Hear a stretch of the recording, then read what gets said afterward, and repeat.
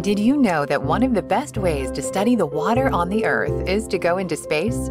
Our own Nick Schmitz talks to two scientists using NASA satellites to measure the amount of fresh water on the Earth's surface. A fundamental science question that I would like to answer, along with other scientists and other members of the team, is how much fresh water is there in the Earth? And more importantly, where is it and at what point in time? Bart, can you tell me a little bit about what you're studying and how you're studying it? I use satellite measurements from space to study fresh water on the Earth's surface. For example, during the winter you'll have a snow-covered mountain, and then all of that water will run off in the spring and go elsewhere. We want to be able to follow that water and perhaps predict in the near term how much water there will be in different parts of the world, and when that water will run off, and when we could use that water once it has run off. And why is it important to know this? Well, water is a substance that we all need. We learn in the hydrologic cycle from school that water naturally cycles through. It goes up, it goes down, which is true, but it does not necessarily come out in the places we live or in a condition that is safe to drink. So if we're going to better manage and protect this resource, a fundamental question is, how much of this stuff is there? And by using satellites and sensors and math and computer models, we can do just that. Bart, I know that you are a professor at the University of Maryland, where we are right now, but I also know that you do some work with NASA. Yeah, so NASA is a wonderful organization to work with, and they collect the satellite data, which I need to do my research. One scientist in particular I work with quite a bit is Dr. Sujay Kumar of the NASA Goddard Space Flight Center. I'm Sujay Kumar. I'm a scientist in the Hydrological Sciences Lab at NASA's Goddard Space Flight Center. We study water because we all need water for our sustenance. So understanding how the water cycle is changing, how that impacts how much water we have is obviously a hugely relevant question. So we use NASA's remote sensing capabilities and modeling tools to look at this problem.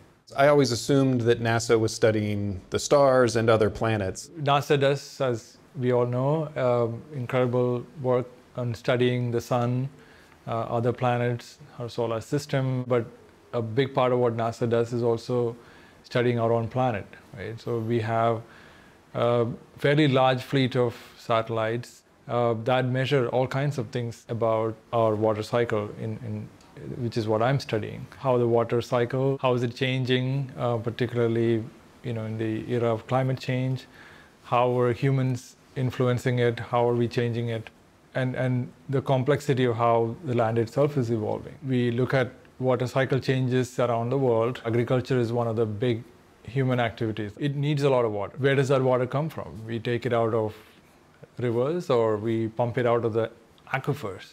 We kind of think of groundwater as a long-term bank account in some ways, right? So you only take it out when you really, really need it. It takes years, hundreds of years sometimes, to replenish the aquifer, right? So that's why we have to be more careful about using our long-term bank account or the groundwater resources. Because once it's gone, it's gone. It takes hundreds of years to build it back up. So it's hundreds of years to fill it up, but it doesn't take hundreds of years to deplete it? So let's say you have 2 droughts back to back. When there is a drought happening, we would normally just pump it out, and that's what happened in California in the 2012 drought. But now we can, assess that sort of long-term bank account or reserve has depleted significantly. So in the high plains, we look at the Ogallala aquifer, that's where we take about 30% of the water for agriculture comes from the Ogallala. And that has gone down significantly. And how do we know this? Because we have satellites that can tell you how those sort of things that we can't directly observe with eyes, right? They're changing. And this has been observed not just in the US, but in other parts of the world. So in northern India, there has been huge depletion of groundwater resources. Bart, what methodologies are you using to gather this data? There are 3 different types of sensors that we use.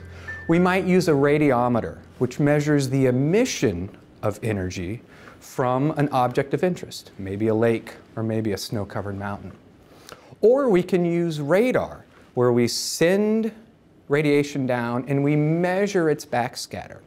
And if we know something about the physics of the target that photon bounced off of, then we can infer its behavior from the reflection of that radiation back to the sensor. So we have radiometry, which is passive, radar, which is active, and now a third active system, LIDAR, very similar to radar, but just a slightly different wavelength.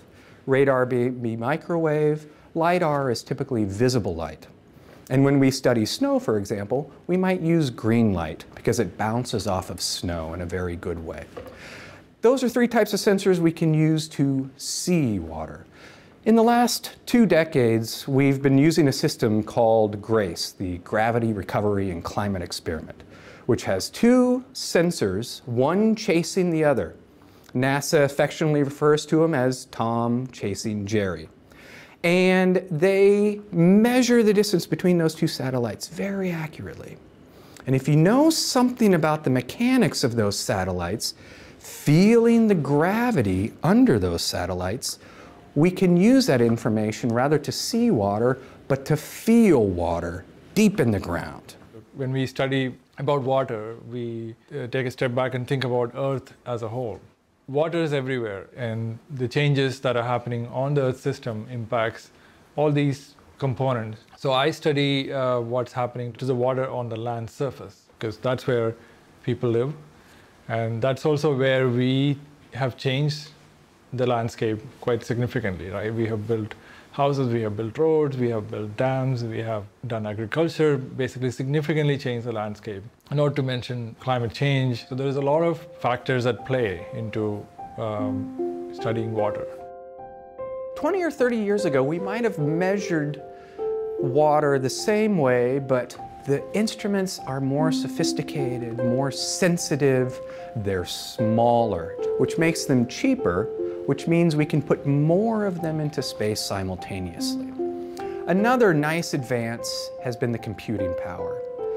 Organizations like NASA require large supercomputers, and the computers have become more sophisticated, more advanced, faster, and bigger. And then we've also seen the introduction of the cloud, which the cloud has really enabled data sharing, of which NASA has been a global leader in this field.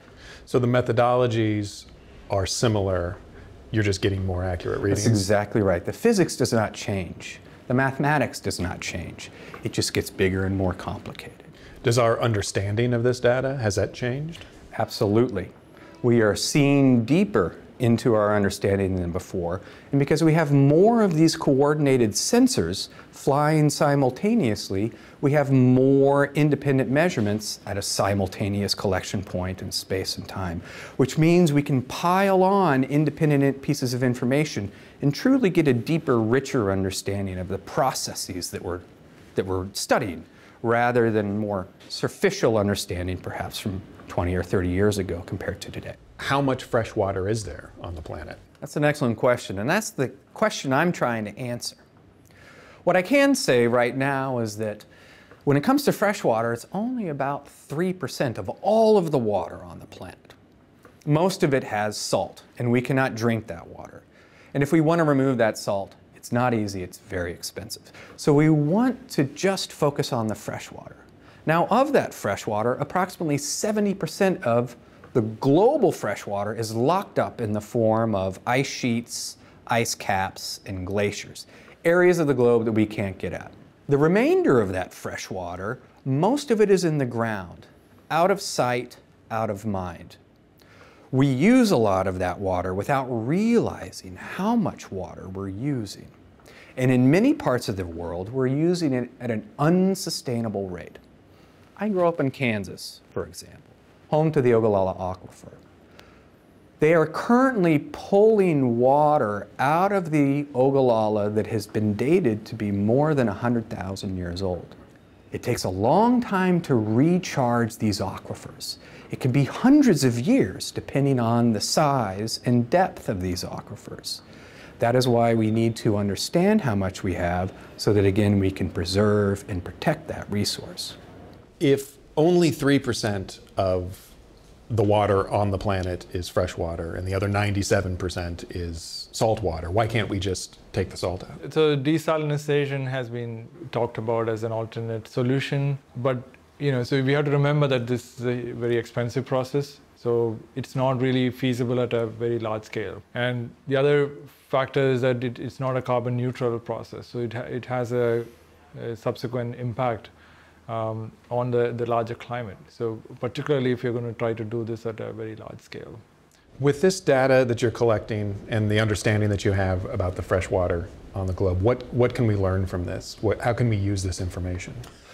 Well, a fundamental question we would like to answer is how much water in the world is there and where is it? And that is still an unanswered question. We are getting closer and closer and closer. The accuracy is getting closer and the uncertainty is getting more and more narrow. How can we use this information? It's a finite resource with increasing demands. We need to preserve and protect this. And if we're ever going to preserve and protect it, a fundamental question we need to know is how much is there? And so these types of questions that we are trying to answer could eventually be used by governmental organizations or other groups that help protect the public and provide clean water. And we can serve as advisors to these organizations. Here's how much water you have at the current rate. Perhaps you will run out by this date. We need to change some practices so that in the future you will have the water you need. It's just like Thomas Fuller said, we never know the value of water until the well runs dry. We only miss it when we no longer have it. And this is a critical resource. We need to protect this resource so that we have hope for the future.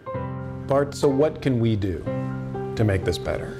It's a great question. There's a lot that we can do. As we know with recycling, we often hear the phrase, think globally, act locally.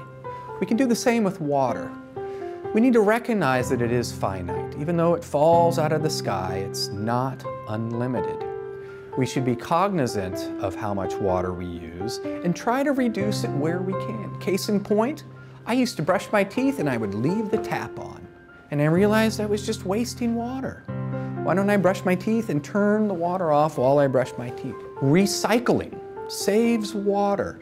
We do not think about how much water is required to make the everyday products we use. We should think globally and act locally, and all the small changes that we can make, every bit helps.